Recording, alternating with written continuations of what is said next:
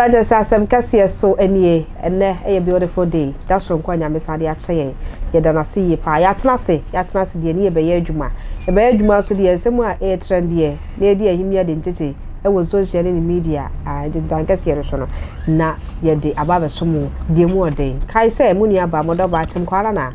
Nana, ya be a ma, and net me day. Then some no, a special safe with Jackie.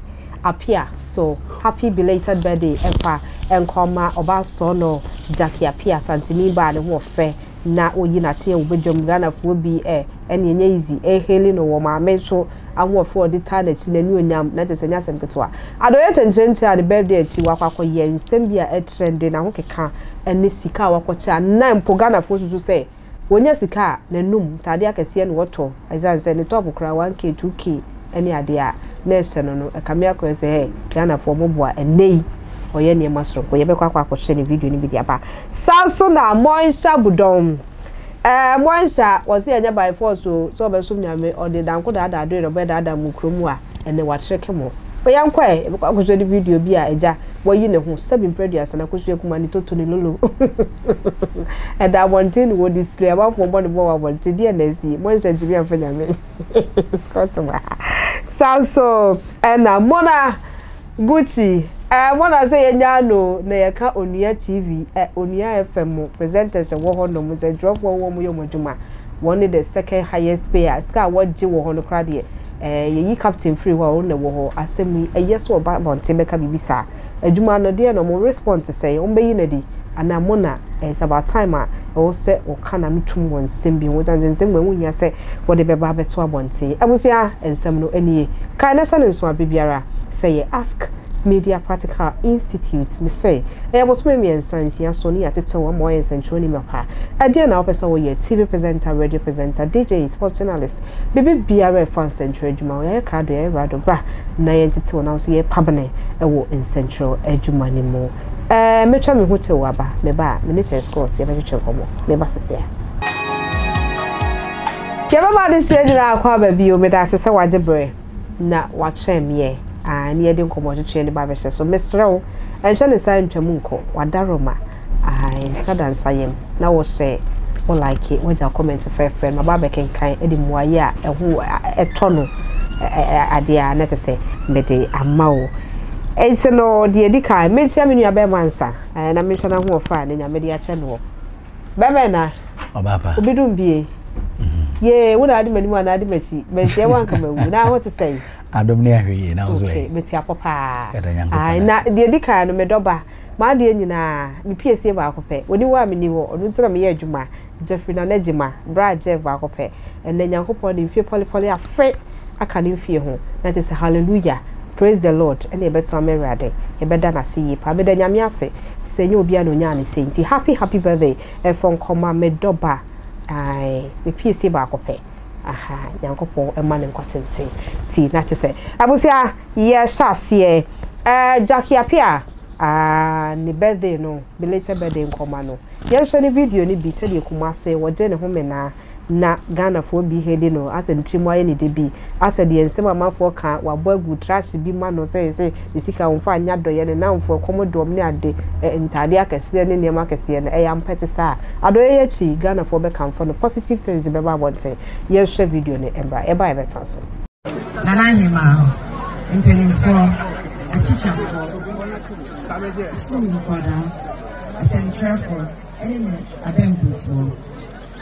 I greet all of you and I thank you all for gathering here today and coming to my beautiful city, Appiah, in the Ashanti region of Ghana. I am very excited today because by the special grace of God, corporate Ghana, my family and friends have gathered to contribute to the development of my dear Appiah.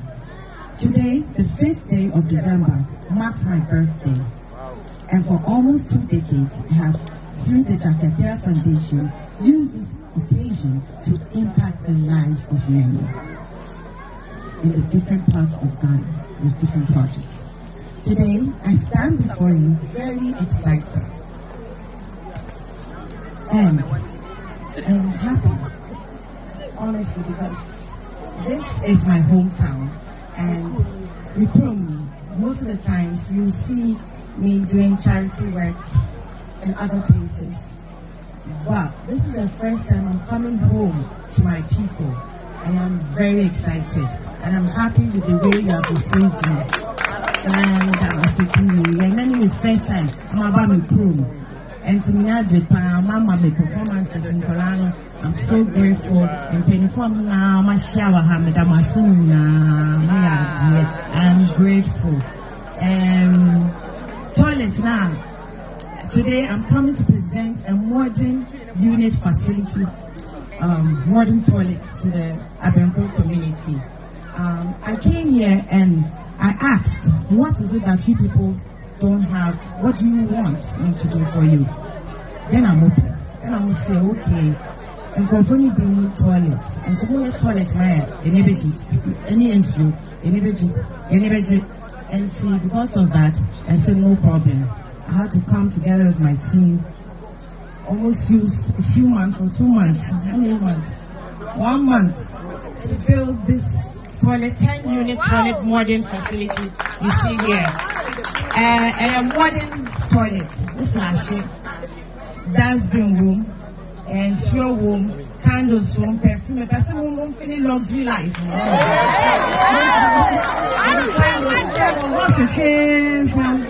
And to me, fan room, toilet room, and see, I want you people to please take care of this. One is coming. We use paper. Actually, paper and share toilet room. We found 2 dustbin. Dustbin one chain. We the share dustbin. Say, man, we have brand. So one mess is one. But we found and share toilet room. We found share dustbin. What you see?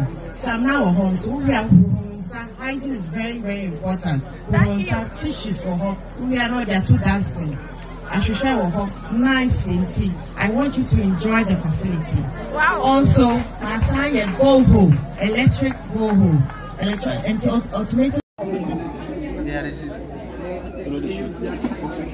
Na chese oba jaki enono wo yi na chia na adowai na chese e koba be nkum ni fani ade na me nim se bi nwa me nim se oba jaki o timi sa do asa so oye Ghana ni otekoko so na ne de shi entino majimedi se Ghana am bakwasem ne amamre ne amane ne bi wonim nti ene odi se na chinis no worry say the tree na na say that na we dey ya na nya de na em say we dey o ka school for ka say job for that dey em say and then we timi apologize na me wo problem with your actors or me Ghana for monte ya kasa okay na nye say I'm discriminating but not because say uko Nigeria wom de kasa no kra act yeah what you say okay. It is say a whole name like Appiah a whole brand say local name was so na wonte ye krom kasa de na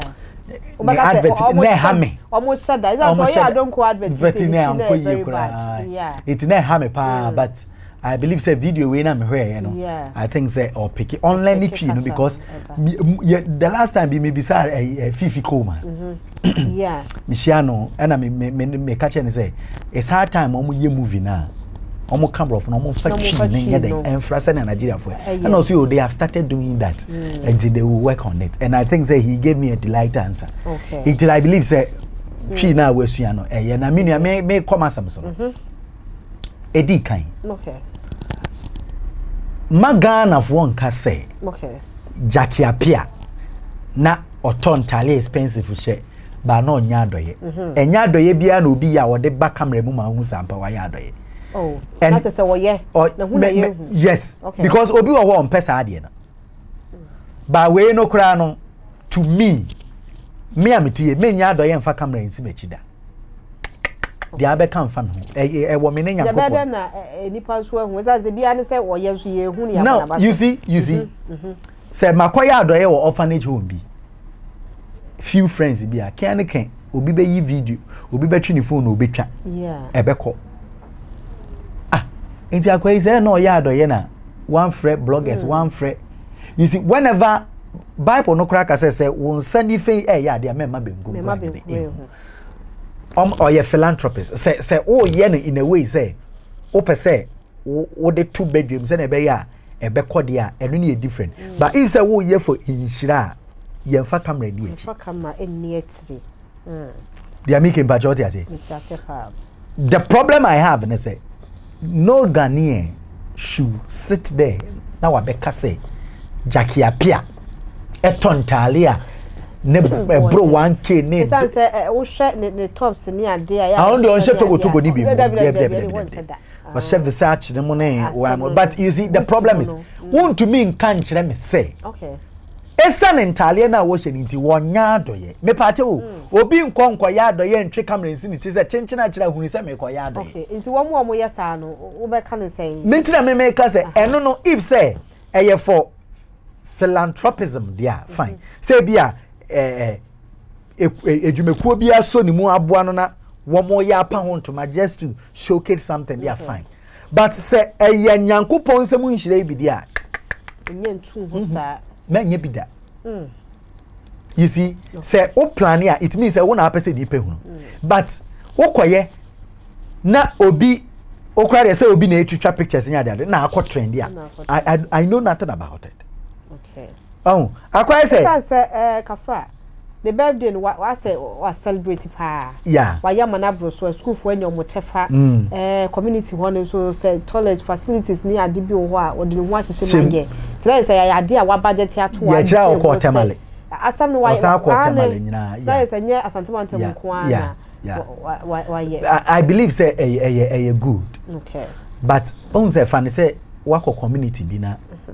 omu ni nsu omu ni school dan opese wo boa oye brand ebia na sponsors bi wo ho a wo so na sen me pese me kire ma se mu ye se na be obi nko get me wrong ebia na ya so ma se oye ku a omo boa san crofo yi and dey say me dey camera di mechi not because em pese omu hu dia me ye because nipa na wo sponsor me no pese no so promote ade and no e different but ente sa na me mu na me yi me bottom sika me fa camera di mechi okay me frɛ na just say indirectly no amanfo aso na sen say the camera di na chi ne di na me ka say saade a eno de me ni problem but ente saade a I believe say next time no one no privately the person okoye no nkoye and definitely o reward na beba bonten but e ma na ntwe camera say wo ko baby na ya presenter na wafa ne camera Steven e di na chi say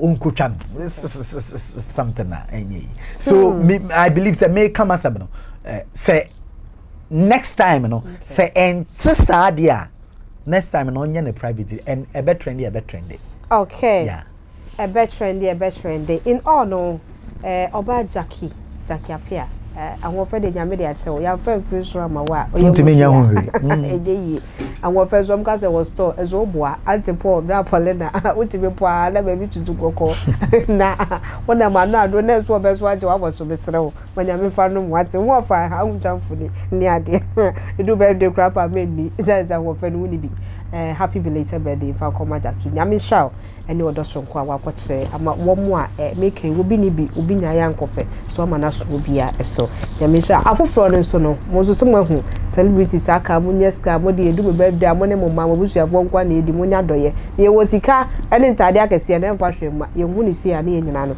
ye ni aje